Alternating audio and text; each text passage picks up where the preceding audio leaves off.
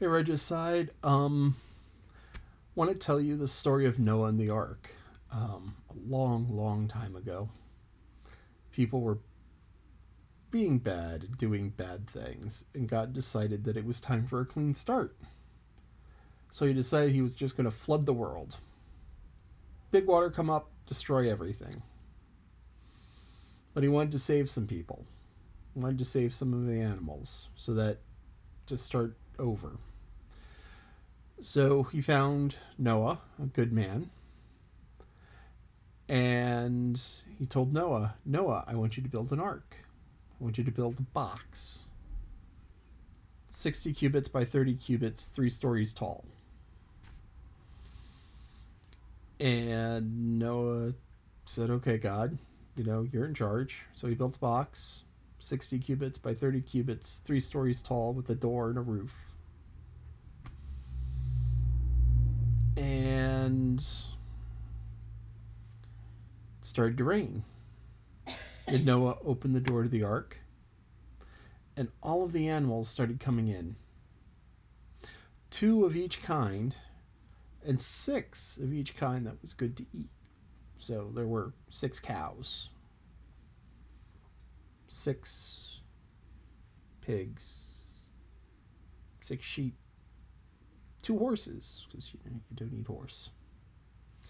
Anyway, so all of these animals came in, and Noah had food stacked up inside. Didn't know how much he'd need, but he had a whole bunch of food stacked up inside. 2 lions came in, 2 elephants. And while they were all inside, all of the animals were eating grass. So you didn't have the lions chasing the rabbits. You didn't have things like that. And Noah shut the door, and the rain kept falling. For 40 days and 40 nights it rained. So it rained and rained and rained and rained, and the water rose. And the water rose up over the top of the tallest mountain. And then after the 40 days and 40 nights, the rain stopped. And then Noah sent out a bird. Sent out a raven. And the raven came back. Waited a few days, sent out a dove. And the dove came back with an olive branch, which showed that the land was beginning to dry out. And he sent out a bird the 3rd time. The bird didn't come back, which meant that it found a place to nest. So he waited until the water receded and the grass started to grow, and he opened the door and let all of the animals out. Now, this was one of my mom's favorite stories. She just loved the story of Noah and the Ark. She had all of these little tchotchkes of Noah and the Ark, all these little ornaments and things. And there was a song that we sang in Sunday school about Noah. God said to Noah, there's gonna be a floody, floody. God said to Noah, there's gonna be a floody, floody. Get those children out of the muddy, muddy, children of the Lord. The animals, they came by twosies, twosies, twosies. Animals, they came by twosies, twosies, twosies. Elephants and kangaroosies, roosies, children of the Lord.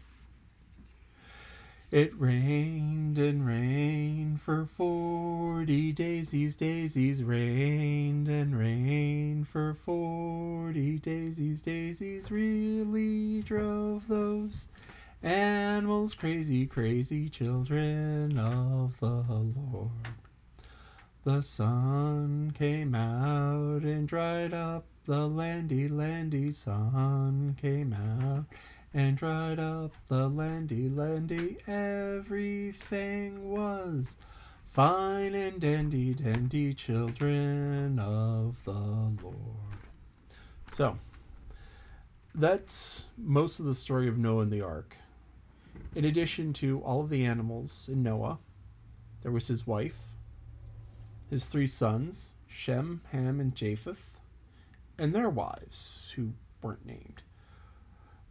So there were 8 people in all, 2 of every animal, 6 of every good deed animal. And I mentioned how my mom had all of these Noah in the Ark tchotchkes and stuff. This is one of her giraffes that she had. And we actually got this giraffe in Africa. So that's really kind of cool. Anyway, so that is the story of Noah. Oh, the most important part. The most important part of the story I forgot at the end. After Noah and his family got out of the ark, God put a rainbow in the sky. This was the first rainbow. You know, the big bright colors of the rainbow? And the rainbow was a promise that God was never going to flood the land again. So, the rainbow is a promise that the rain is going to end and that there will be dry land eventually, or that there will always be dry land still. Have a great day, Rowan.